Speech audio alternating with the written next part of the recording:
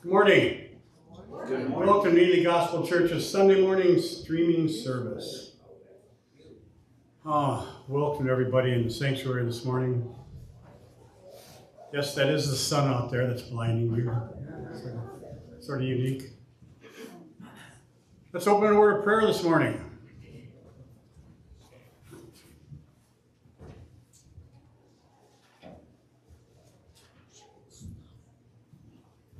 Lord, we thank you for the beauty that you give us during the winter.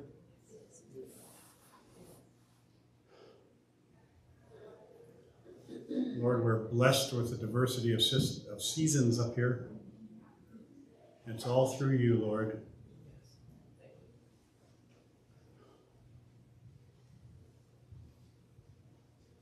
If we stop and think about how you make all things possible, all we can do is thank you, praise you, and bow our heads before you, Lord. For you are truly awesome in every sense of that word. We thank you that you care for us, Lord. That you look over us, that you heal us, that you are there for us, regardless of circumstances, Lord. We ask that you would show your mercy upon those that are hurting, on those that are lonely, on those that think that nobody cares, because you truly care. Thank you so much, Lord. And we ask you to continue blessing us in the name of your Son, our Lord and Savior, Jesus. Amen. Amen. Let's praise and worship this morning.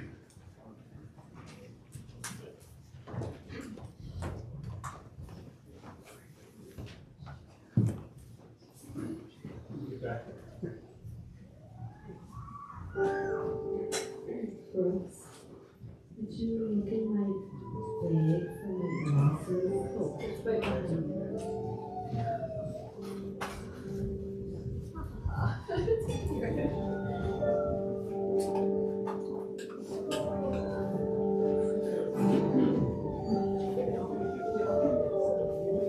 Praise the Lord. All right. He has called us to be his people. Before the foundations of the earth, he chose us and made us his own. This is just a song about how he works that out in our lives in time and space. So, we probably know it. Let's run to the end.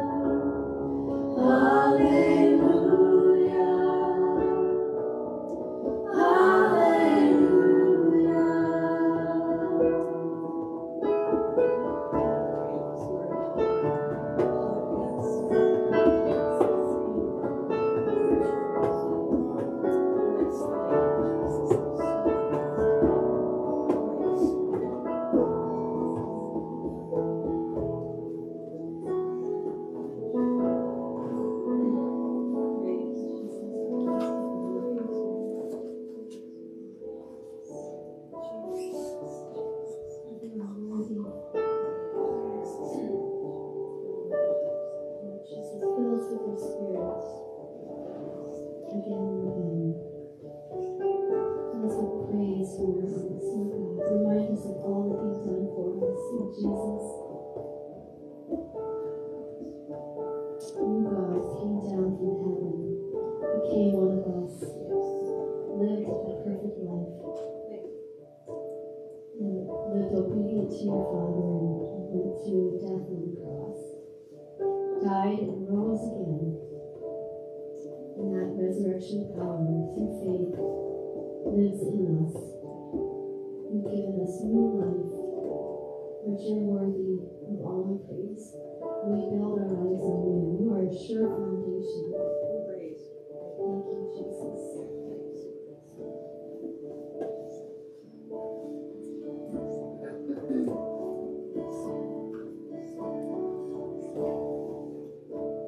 Worthy of every song we could ever sing. Worthy of all the praise we could ever bring. Worthy of every breath we could ever breathe. We live for you. We live for you.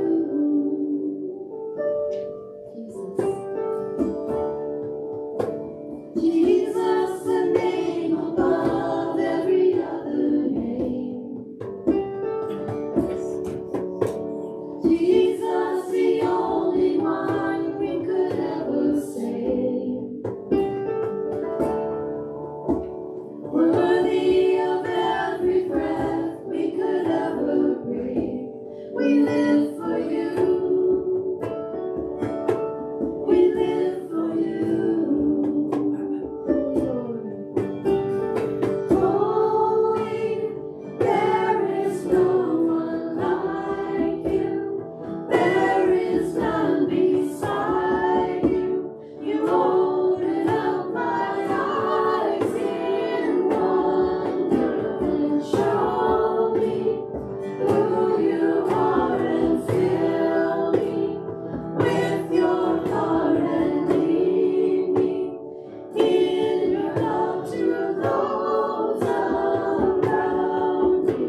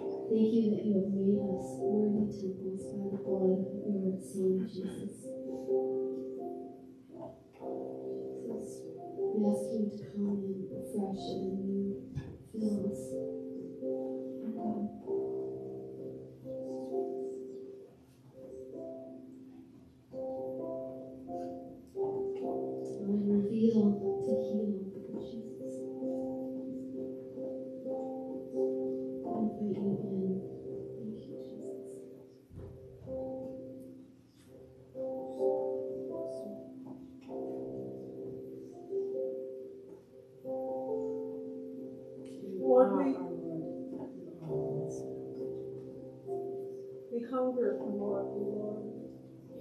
We hunger. Our hearts hunger for more of you, Lord. We hunger. May your glory fill our temples, Lord, so that those that do not know you, Lord, would see your light shining through your church, Lord. Let your glory fill this temple, Lord. You are worthy. You are a holy God. You are worthy of all of our praise. You are worthy of all of our lives, Lord. Let us lay down our lives unto you, Lord God, for you are holy.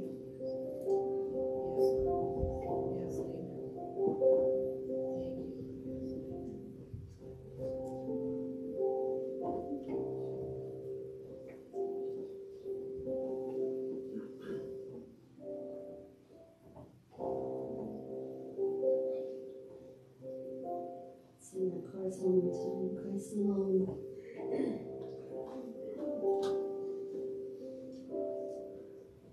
Christ alone, cornerstone, weak made strong in the Savior's love. Through the storm, He is Lord, Lord of all.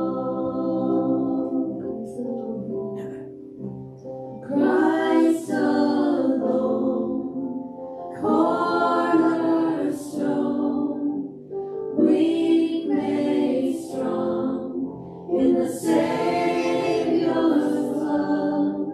Through the storm, He is Lord, Lord of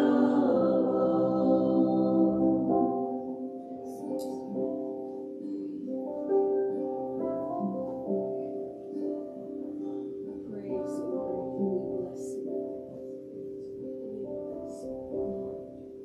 Praise you. Let's stay in the sweet presence of the Lord and continue our service.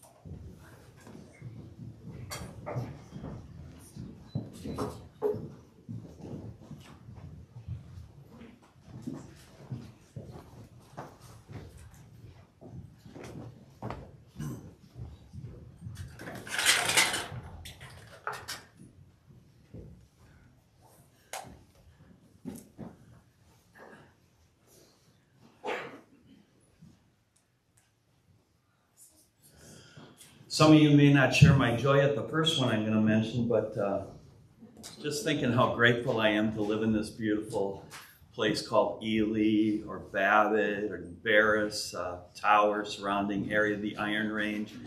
I mean, where else, you know, people travel from other countries to northern Minnesota with the hopes of seeing a wolf for one time in their lifetime. I've had people sending me pictures of wolves in their backyard lately. You know, how many amens can I get for that? I think it's kind of cool, actually.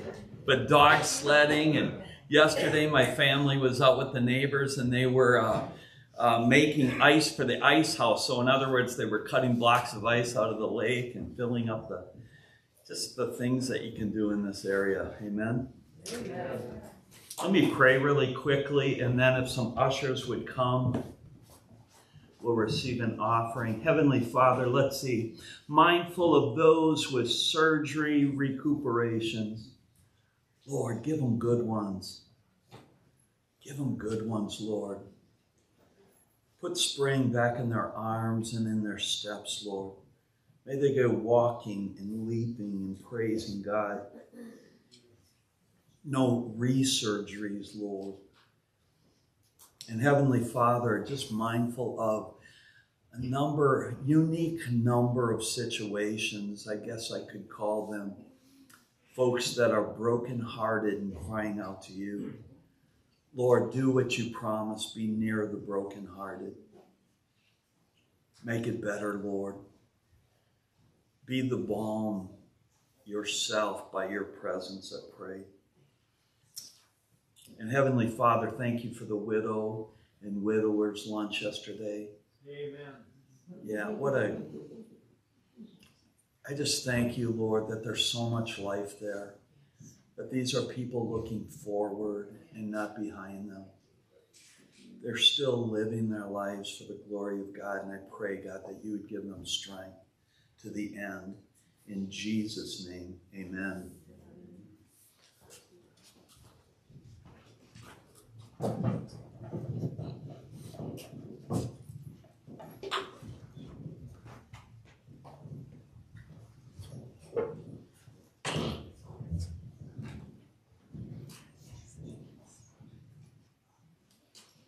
And Heavenly Father, thank you for those that express their love towards you with an open hand and a soft heart.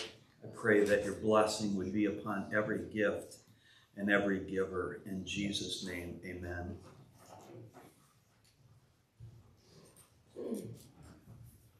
And kids, after the offering, you can stand up. I'm going to dismiss you today.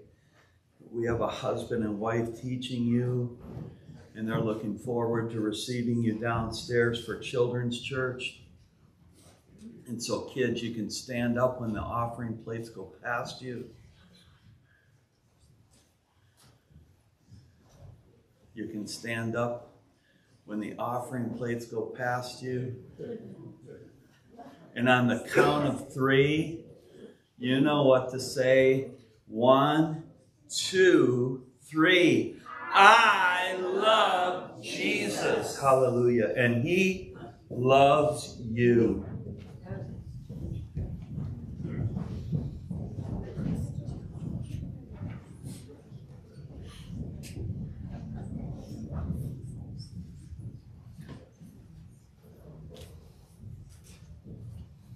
I'm not going to say names. There's a few that you could pick from, but one of the young ladies in the church scored a new school record in 3-point throws. Yeah. My understanding is got the school record for the most consecutive 3-point baskets in a game. And Ely, Minnesota. The state record.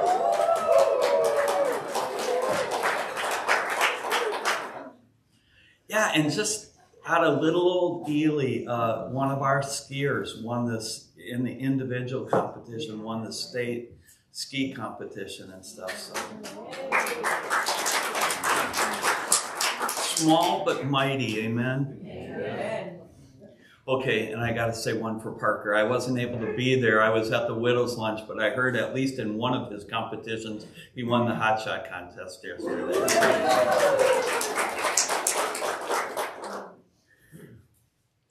We rejoice with those that rejoice and weep with those that weep. We do both and. There truly are some brokenhearted. If you know of some of those situations, please be in earnest intercession before the throne. Their hearts are breaking. Not for themselves, but for loved ones, but then with every bit of gusto, let's rejoice with those that rejoice. Amen.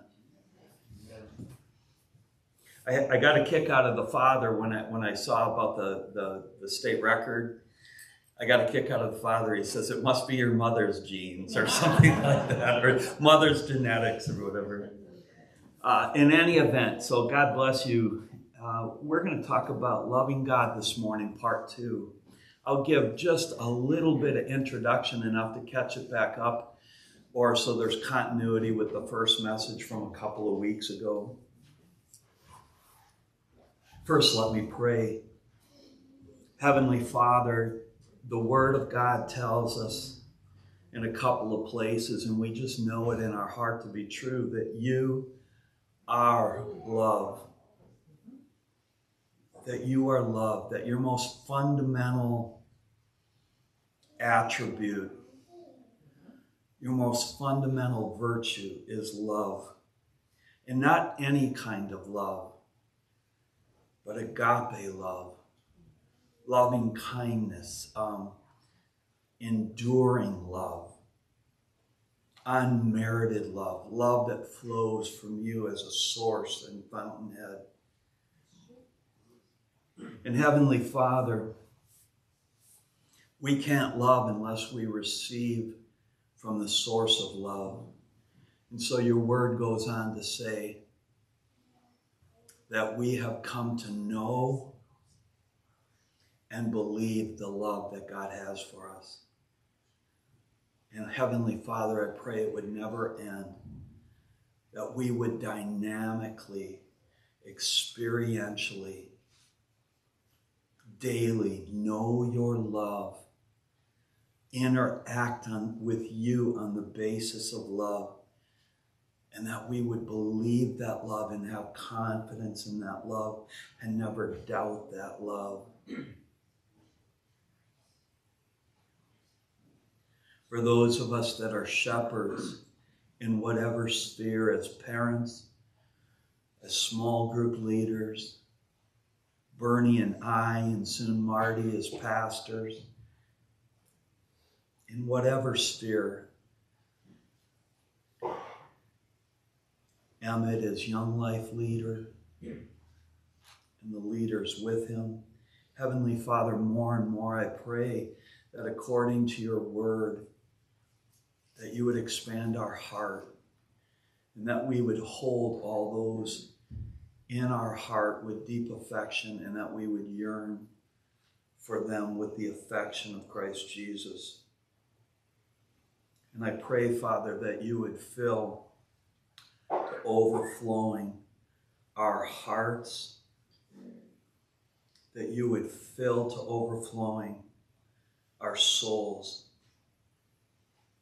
that you would fill to overflowing our minds, that you would fill to overflowing our strength with the love of God, that you would pour love abroad into our hearts by the power of the Holy Spirit, and that you would fill to overflowing, that a river would flow to our neighbors. In Jesus' name, amen.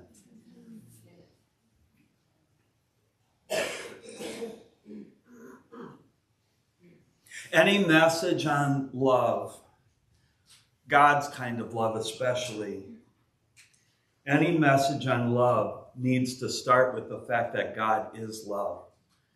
The Bible tells us that in 1 John chapter 4, verse 8, and 1 John chapter 4, verse 16. And so as much as most sermons on love would start with the idea of loving God and loving our neighbor, we oftentimes forget that there's something that precedes the command, and that's that God is love himself. And that if we don't come to know and believe the love that God has for us, we will never be able to love him, at least with agape, God's kind of love, and we'll never be able to love our neighbors in that way. So we start with the fact that God is love. And before we ever touch, again, let us progress.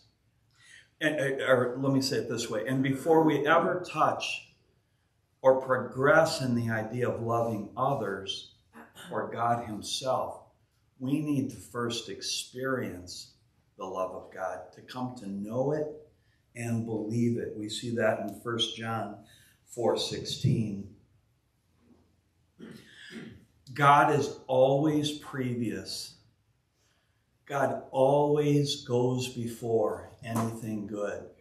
What does it say even of our salvation? That no one comes unless the Father draws. Amen. God is always previous. We love because he first loved us. 1 John chapter 4, verse 19. And I want you to see it in a different way, the same idea. In Deuteronomy chapter 30, if you would go there, because it ties it intimately to the point I'm trying to make here, that until God's love acts on us, we'll never be able to act in loving him or others. Deuteronomy chapter 30, verse 6. This is such an encouraging verse. I've just been praying it at every prayer meeting and often in my private devotions lately.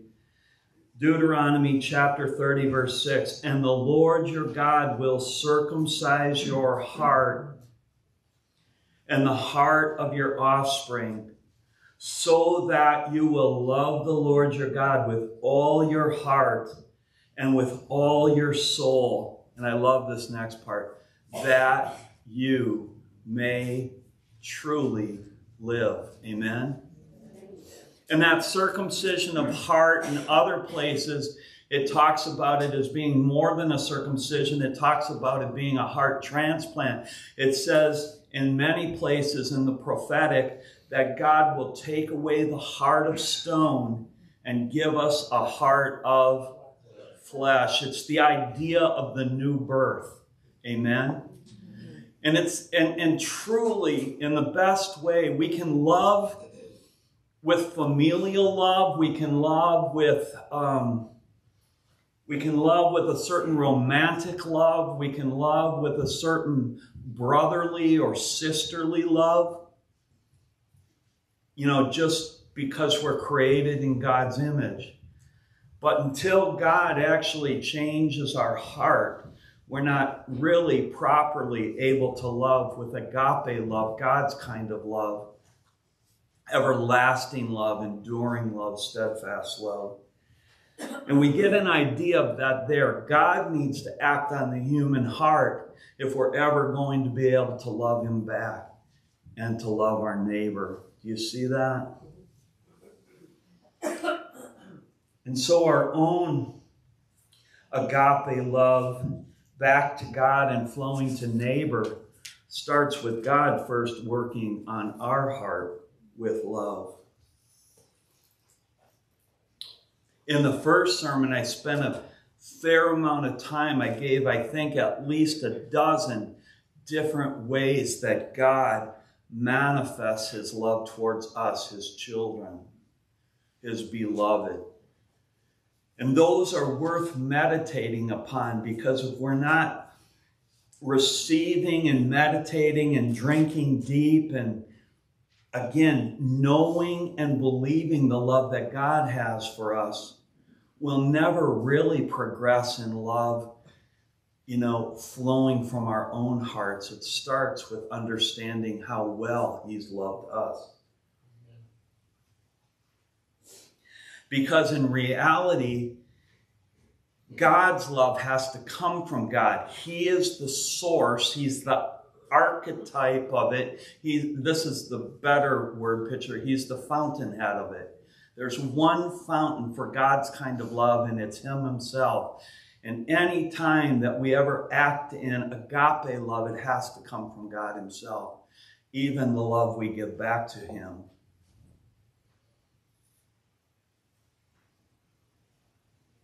There's some other folks in the congregation today, and so I'll just repeat the quick story I told about my grandmother. It's the idea of if we don't receive love from God, we can't even love him back.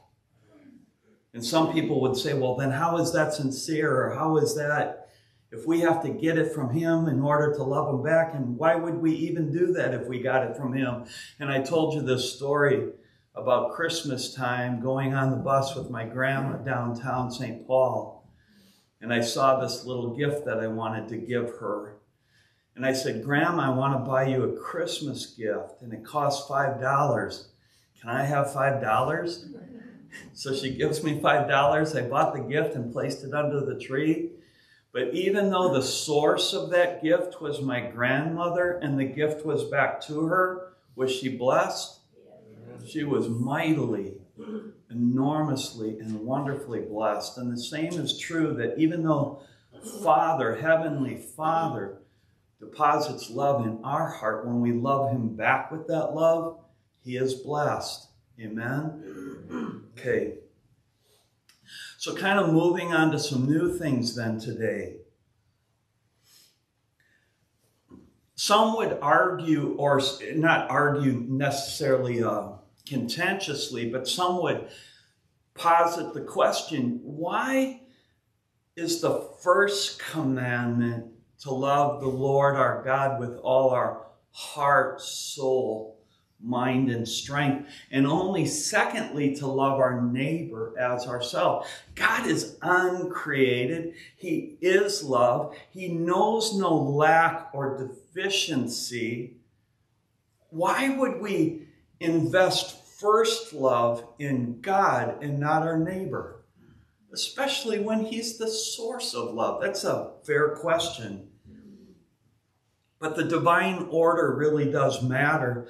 I have a couple of word pictures or statements that I hope will get at it a little bit.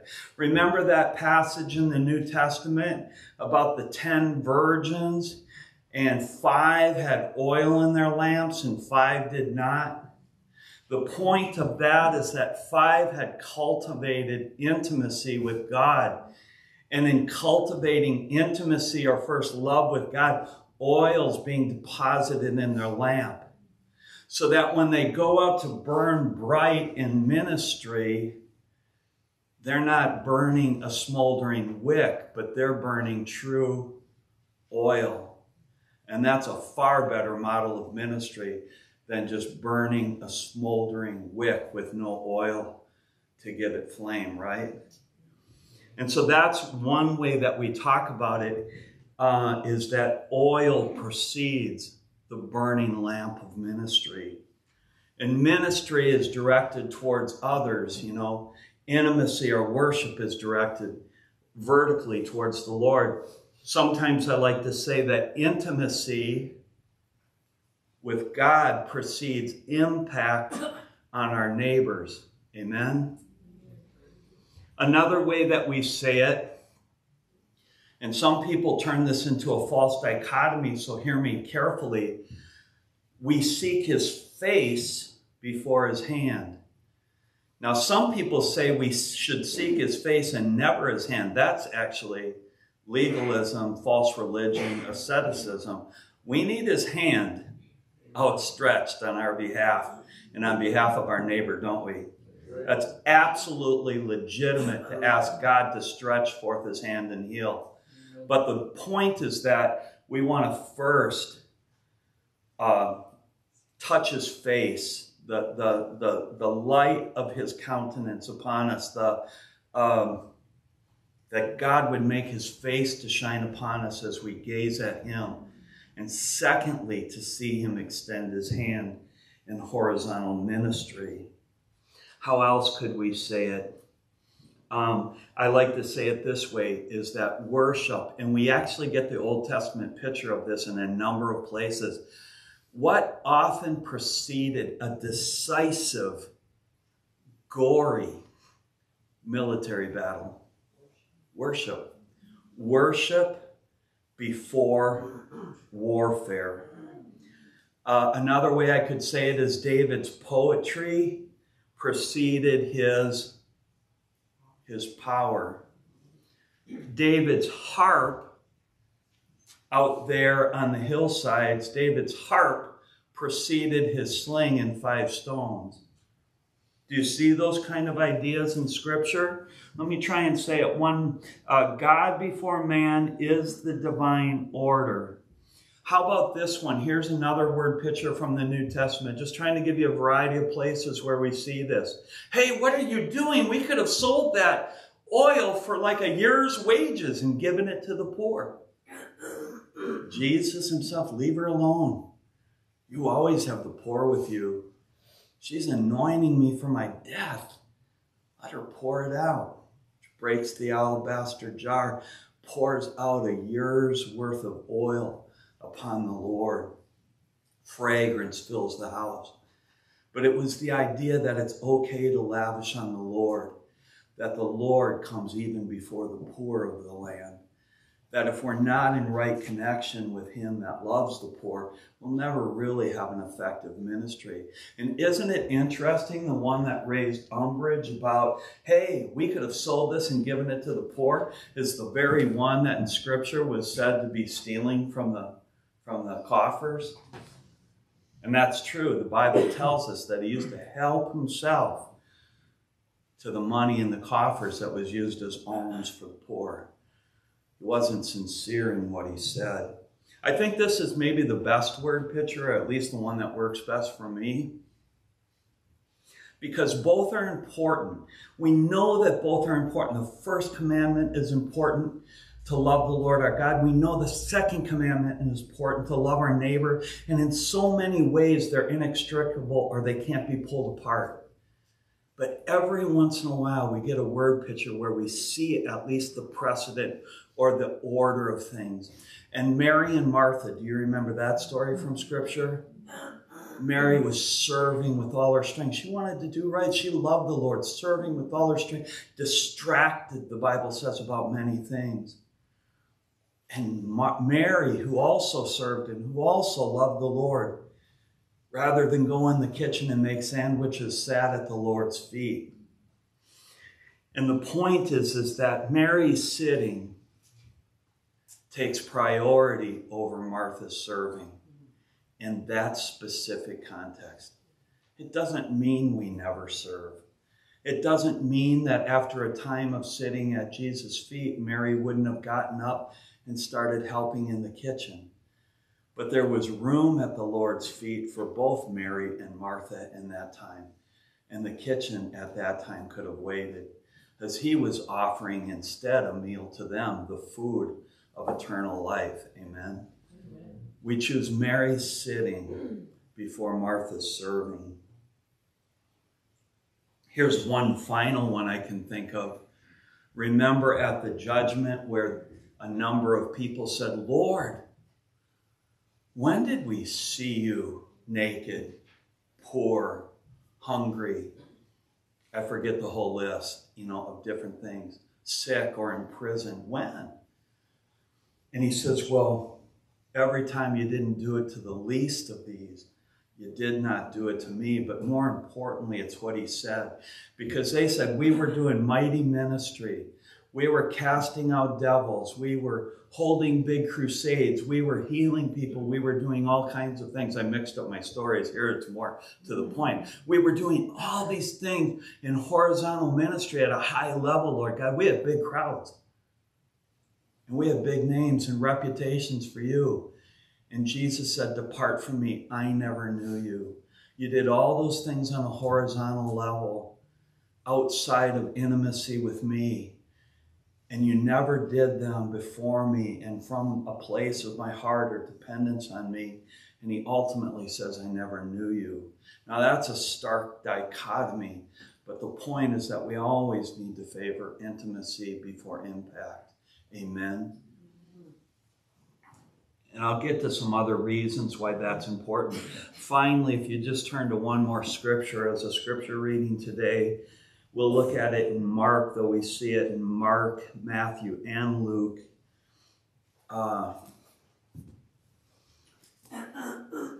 It's Mark chapter 12, verse 30.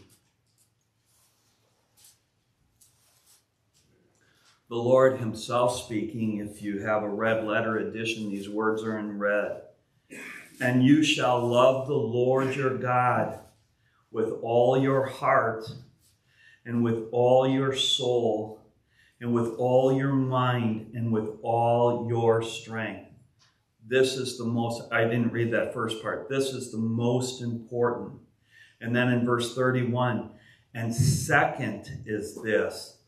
You shall love your neighbor as yourself. There are no greater commandments than these. The point of saying that we're to love the Lord, our God, with all our, what's the order again that he, heart, soul, mind, strength. I want to be careful because some of you are detail-oriented, but sometimes in going into great detail, we miss the, what's the phrase, the forest for the trees. We just want to make sure that we first catch the forest here. When it says, love me with all your heart, all your soul, all your mind, and your strength, the big picture there is Jesus is just emphasizing through repetition, love me with all that you are. Love me with everything that you are. Love me with your whole being, not compartmentalized. Love me with all your faculties, with your members, with your resources, with all that you are. Love me. And that's the big point. I do think that in order to get at the sense of holistic or comprehensive love, it's sometimes helpful to tease out those four words. Why can't I ever remember? Heart, soul, mind, and strength. And so I think there's tons of overlap, and I'm not even sure I'm characterizing them accurately when I do this. But I do know that they all serve the most important point, and that's that we're to love God with all that we are. But I do think they kind of break out this way. So the first one we'll mention for some detail would be that we're to love the Lord our God with all our heart. When I look at different commentators and just lay this word before my own heart, I'm inclined to think of this primarily as our emotions and our affections, that we're to love him with our desires. Trust in the Lord with all your heart. Lean not on your own understanding. In all your ways acknowledge him, and he will direct your paths. Where was I wanting the desire verse? Delight yourself in the Lord, and he will give you the desires of your heart.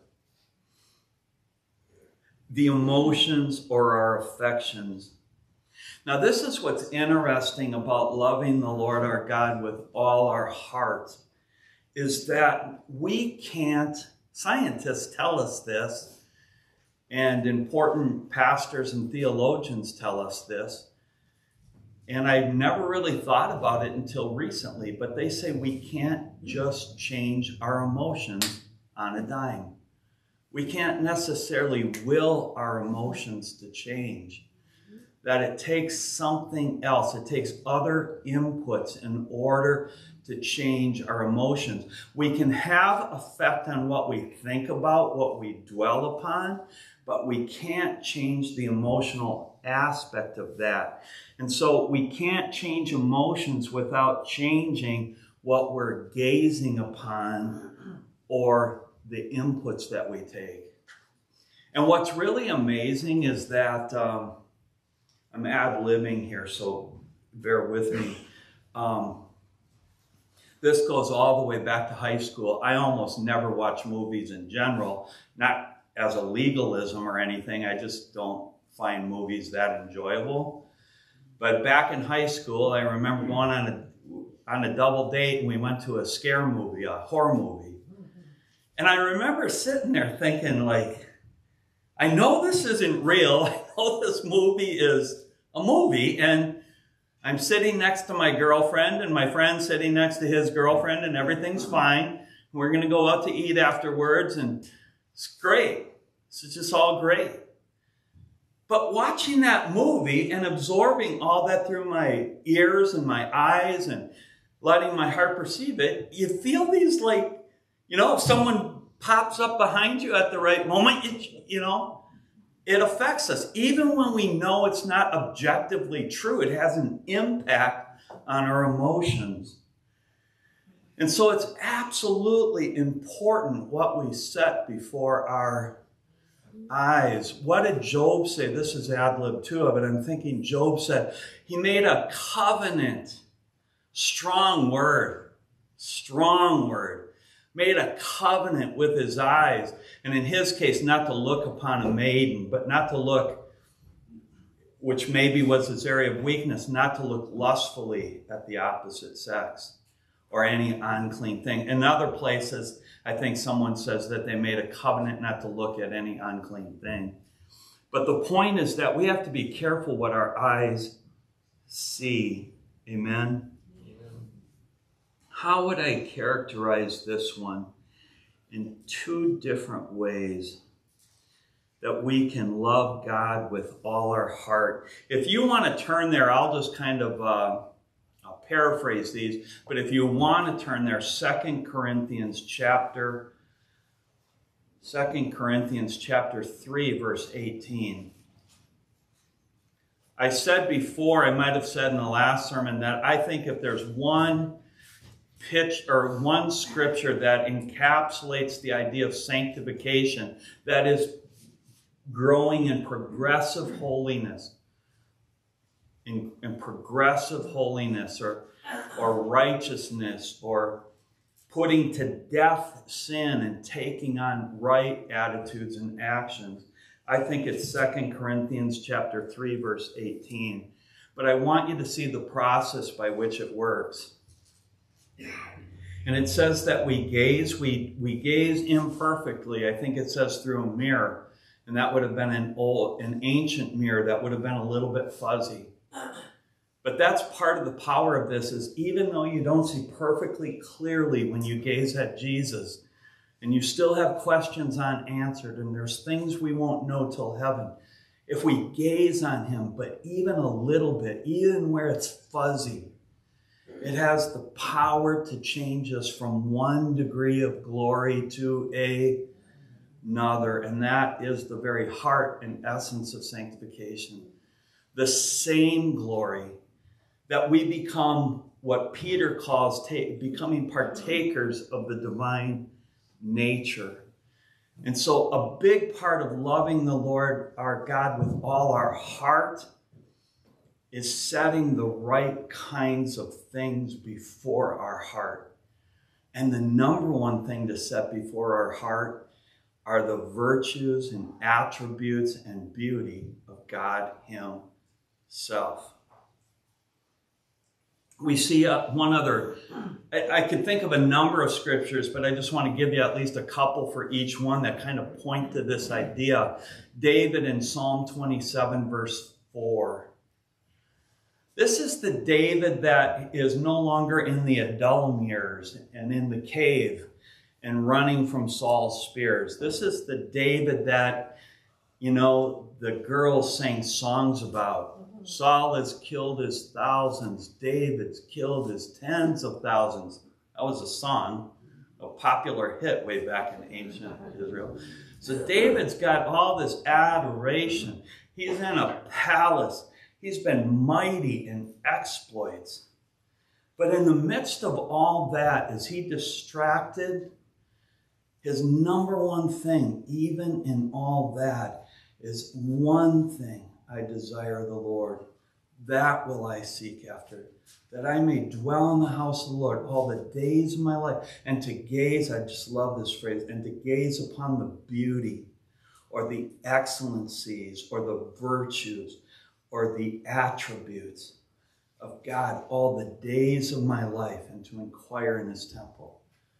And so David is saying that even when I got all this other stuff, I just want to make sure that I keep filling my heart with the ultimate picture of beauty, which is God himself. And that's transformative in our own heart. Seems like I'm leaving something out there, but I'm going to move on to the second one, the soul. Loving God with all of our soul. Oftentimes we say of soul, mind, will, and emotions. But that's why I say I think that the overall text to love the Lord our God is trying to give us a sense of comprehension, because other aspects of how we're to love him are usually incorporated in the word soul. In any event, here I think specifically in a limited sense, soul doesn't mean emotions, and soul doesn't mean our mind. Those are kind of listed separately. Soul here, I think, means our will. It's our personality, our will, our identity, that we would love him with our individuality, if you will. Let me try and get at this a little better. It would mean that we define our worth and our success. So one of the ways we love God is by defining our worth and our success by kingdom virtues and not the world or the culture we live in. And let me say it a little more colorfully with this next statement. The ultimate cultural value, no matter how well it gets disguised, the ultimate cultural value is more, bigger, better, faster, leaner, meaner now. That is how I like to describe, no matter how well it's disguised and no matter how pretty a face or lipstick is put on it, the cultural value is more, bigger, better, faster, leaner, meaner now. But that's not kingdom value. That's not the kingdom value. The kingdom value is so different from that. The kingdom value is humility, right? Can't do it apart from you, God. Humility has a whole lot less to do about boasting. Boasting is its own separate thing. Humility is best determined by am I depending on God, or am I acting independently of him? That's a better way to get at humility. In any event, kingdom values are humility, the Beatitudes, blessed are the merciful, for they will be shown mercy. My mind just went blank, and it's the only one I can think of right now. Blessed are those who mourn, they will be comforted. Blessed are the peacemakers. Those are kingdom values, right? And kingdom value is, and this is a scriptural quote from one of the minor prophets, not despising the day of small beginnings. To love the Lord our God with all our soul, I think this scripture kind of gets at it. Psalm 84, verse 10. This will be a very rough paraphrase because I can only really think for sure about the word doorkeeper. But it's something to the effect of, I'd rather be a doorkeeper in the house of the Lord than to share spoils or riches with the wicked. You know, something to that effect. But I think that's the essence of loving the Lord with all our soul. I would rather spend my life unrecognized and as a lowly doorkeeper in your kingdom and by your values than to be somebody in the cultural milieu. Another one would be this way. Matthew chapter 25 and verse 40. And Jesus was commending a certain group of people who lived such a lowly life, lowly in a good way, lowly in the way of humility, lowly in the way that they weren't beating their chest and sounding the horn and looking for attention, that when Jesus actually went to praise them and did praise them, they said, Lord, when did we do that? And he says, every time you did it for one of the least of these, I counted it as if you were doing it to me. Every time you did it for the least, I counted it as loving me. And we see that in Matthew chapter 25, verse 40. So to love him with all our soul has a lot to do with our will, and that we would will to love him according to the values of his kingdom and not the world's culture. Amen. Now, a third one is that we would love the Lord with all our mind. I've been spending a lot more time personally thinking about this one over the last 100 days or so. Not that I'll say more about it, but to love the Lord our God with all our mind, I think is pretty straightforward. It means that we would love the Lord with our thoughts, and we would love the Lord with our imagination. Because we can use our imagination two ways, right? We can use our imagination in a sanctified way or in a doubtful, dark way, right? That we would love the Lord our God with our thoughts, imagination, and truth. And there's two different ways that we would love the Lord our God related to our mind. Is that we need to be active in denouncing the devil, because the devil is constantly trying to bombard our minds with lies. And he'll tell us lies about ourselves, but if you unpack virtually any lie of Satan, you know who he's ultimately lying about? He's lying about God. Did God really say? Hath God really said? God knows that when you eat of it, you'll be like him. He's trying to keep you from something. No, Satan is constantly trying to lie to us about God. And so we need to constantly be vigilant, alert, watchful in denouncing the lies. And it just works better for me to do this when a lie comes into my mind. You know, assuming I'm in a situation where I can do this without creating a scene, I just stop and I say, Lord, or I usually say three things. It's a bit of a formula, but it works for me. I say, Lord, soul, devil. That is a lie, whatever it happens to be. It is written.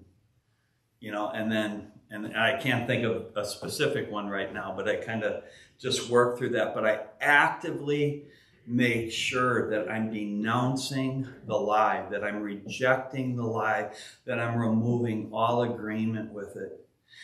And one of the reasons I say that is, and one of the reasons I think I got caught up short over the last 100 days is because I think a lot of lies were coming in and I just say, I'm not going to deal with you. But I think by not dealing with them, they ultimately whoa, I wake up one morning and it's like I got a stronghold there and take me down. Discourage me, bring me down. And I just had to go back and do 100 days work of removing those negative lies and just kind of systematically taking away agreement with them. But it's a powerful thing. We need to renounce the lies of Satan in some active way. It doesn't necessarily have to be with words or according to a certain formula, but we would do well when we identify a lie to reject it, renounce it. And one way that we can be helpful, this would be second commandment, love. But my wife will do this for me and will in ministry do it for others, and just will sometimes break in on a person and say, That's a lie. You're believing a lie. Snap out of it, wake up. I take authority over that lie in the name of Jesus, whatever it might happen to be. And so we love the Lord with our mind, according to 2 Corinthians chapter 10, verse 5. We cast down negative imaginations that exalt themselves against the knowledge of God. We take captive every thought and make it obedient to Christ. We make it obedient to the word Christ. Amen. Another way that we love the Lord our God with all our mind is Colossians 3:16. One of the other beautiful 3:16s. There's several of them.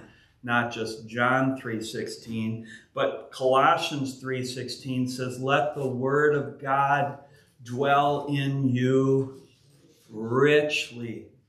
And one of the ways that we love God, because, it's like, how do I love you with my mind, Lord? Well, one of the ways that we love the Lord, that he counts it as love towards him, is when we take his word and we meditate on it, and we gaze upon it and let it dwell richly within us. Amen? I mean, that is I guess when I'm trying to break these down into practice, that is loving God with your mind.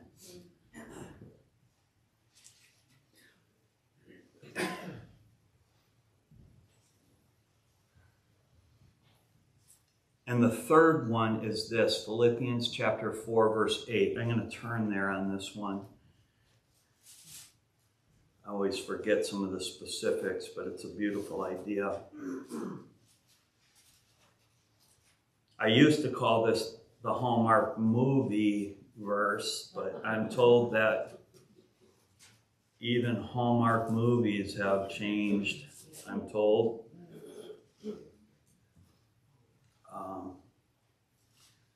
What is that again, Bones, for when you're trying to find something in the Philippians, Galatians?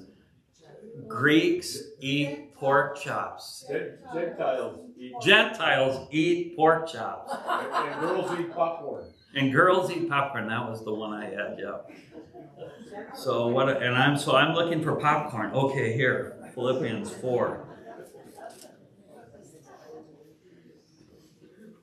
Philippians 4, verse 8. I just want you to see, like, this is an exhortation, but this is a way of loving God. How do I love you with my mind, Lord? I'm sending loving thoughts towards you. It breaks down for us if it doesn't get really practical. But this is a practical way that God counts us as loving him with our mind. Finally, brethren, whatever is true, whatever is honorable, whatever is just, whatever is pure, whatever is lovely, whatever is commendable, if there is any excellence, if there is anything worthy of praise, think about these things. When Natalie was home, I said I don't watch many movies. But when Natalie was home for Christmas, it's just one way of hanging out and interacting with her. There was maybe about 10 days there where we watched a movie every night. And when I do watch a movie, my buddy Sherpa, it's usually a smash 'em up movie. It's a, something like that, or, a cowboy movie or something. But I kind of wanted to practice this verse a little bit. I wanted to set something before my eyes that was a little different. So every time she would ask for a movie, I say, Natalie, G or PG or like a family story or something about a horse, and a little boy that loves the horse, or a little girl that, it's like, Natalie, that's my range, that's my limit. Like I want something like that. Even though it's not what I would naturally, but what I found over the course of the 10 days is I kind of looked forward to the next movie about a little boy that loved a horse. because it fits the definition of whatever is true and honorable and just and pure and lovely and commendable and excellent. And the point is that when we actually set those things before our heart, they change us. And we begin to want and desire the very thing that we're setting our affections upon. Changed from glory to glory.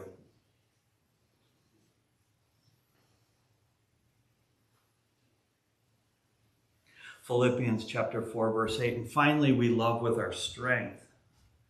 To love with our strength is to love with our time, our talent, our treasure, our energy, and our resources. The most basic way that I unpack the idea of loving with our strength. So again, how do I love God with all my strength? Do I sit and do weightlifting poses up to him? It needs to be worked out practically, because you do kind of get stymied. It's like, Lord, I get it. I want to love you with all that I am. I want to love you with my heart. I want to love you with my mind. I want to love you with my soul. I want to love you with my strength. How do I do that, though? Well, we do it in really practical ways. And one of the most practical ways that we love with our strength is according to 2 Corinthians chapter 9, verse 10. This is just like the best summary statement of loving the Lord our God with our strength. And the way that we love the Lord our God with our strength, whether it's in the arena of our time,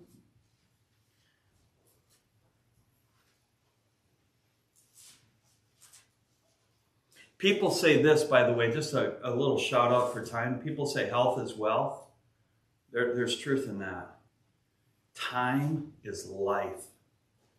Time is life. It's a big deal. That we would love with our time, our talent, our treasure, our energy, our resources. How do we do that practically? How do we love God with those things?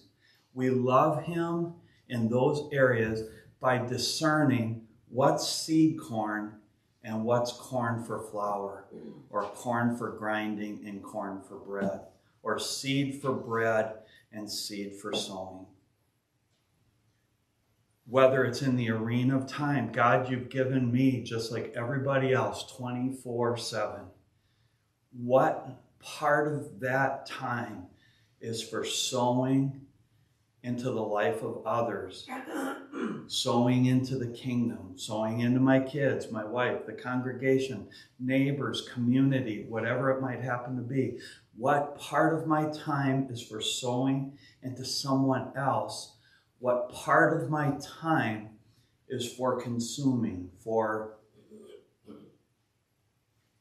recreation, going on a walk, reading a book, personal devotions, etc.? What part of my talent, is for serving others? What part of my talent is for working my job, or, whatever? I'm not breaking it out well. What part of the money that you've given me is for sowing back into the kingdom? What part is for paying bills and putting kids through college, or, whatever? Same with our resources, same with our energy. And so we just ever want to be discerning of what you have given us in all those arenas. Lord, by definition, a certain portion is for sowing. And I'm not going to try and tell you what that is right now, but just a certain amount of that is for sowing, and a certain amount of that is for consuming. And we just want to make sure that we discern the difference, right? Because if we eat our seed corn, we'll never have a harvest. And we can live without a harvest maybe because food is fairly plentiful, and we could beg, borrow, and steal it from someone else. Not steal. We could beg or borrow it from someone else. But what's really at stake if we don't sow our seed corn is what the Bible calls a harvest of righteousness. We'll never get another way. except by sowing what he has given us to sow. Loving God with all of our strength is ultimately showing our dependence on him.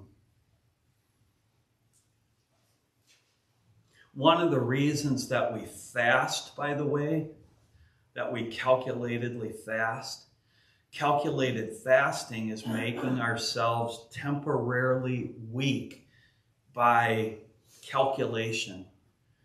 But by making ourselves weak by withholding food, it really is a powerful thing. I hate when fasting is kind of reduced to like super Christians, because the beauty in fasting is not that we earn something for God in a way that we can't get through prayer or something else. Here's the beauty of fasting. When I fast, I'm more tired, I'm more cranky, life is harder to do. And it just instantly reminds me, that's right, I can't do life on my own. I'm dependent on you. Help me, God. That's the beauty of fasting, is it shows us our dependence on God. 2 Corinthians chapter 4, verse 7 calls it to show the surpassing power belongs to God.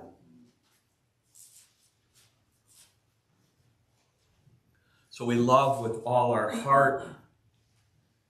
We love with all our soul. We love with all our mind. We love with all our strength. We love with all that we are. Again, Heavenly Father, as I close,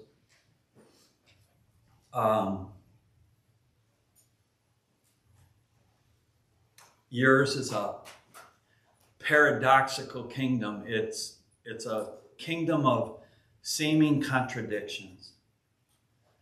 We want to love you more, and with all our heart, and with all our soul, with all our mind, and all our strength, might, and resources. But we know that we'll never do that if we don't first come to know and believe the love that you have for us. And so I pray that more and more you would reveal to us the love that you have for us as your children. And that as we recognize that and receive that and experience that and believe it, that our hearts and our minds and our souls and our strength would overflow back in love to you and to our neighbor and for your glory. Amen. The Lord be with you today.